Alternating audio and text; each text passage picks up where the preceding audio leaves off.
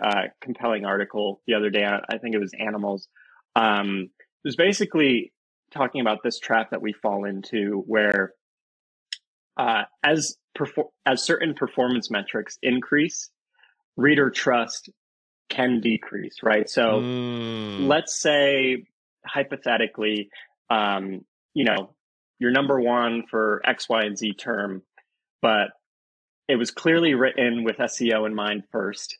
The reader who's just stumbled across this might be their first time seeing your brand, knowing what you're all about. That is now their impression.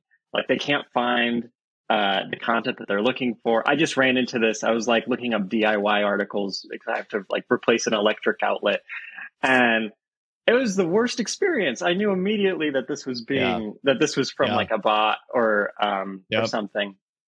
Yep. And kind of to that same spirit, something like time on site, which I've always seen as, maybe prior to this year, is sort of one of those things that we really want to prioritize and get a better sense of. Even that, you could consider maybe that being a sign of maybe your site's difficult to manage. Maybe you're not answering the questions quick enough. So I think wholesale, like in content marketing, we have to really take a look at the metrics and the benchmarks that we set and reevaluate what we're really going for. Because something like trust and brand awareness and authority, it's so amorphous. It's hard to put numbers to that. And I think maybe partly what we need to do is, better support the case that those things still matter, even if we can't track them as easily on a dashboard in GA or something.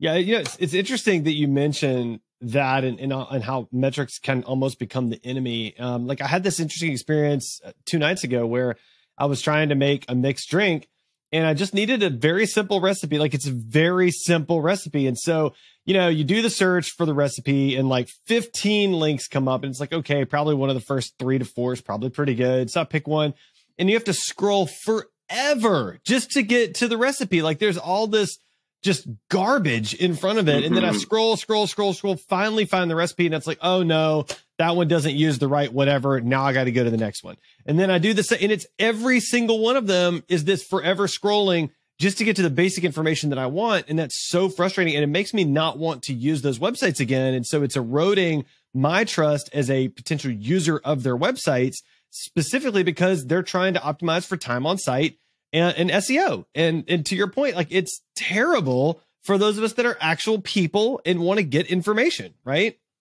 Right. Yeah. There's probably a way to sort of, serve both interests, right? Answer the question put above your text the fold. below. Yeah. All day long. Yeah.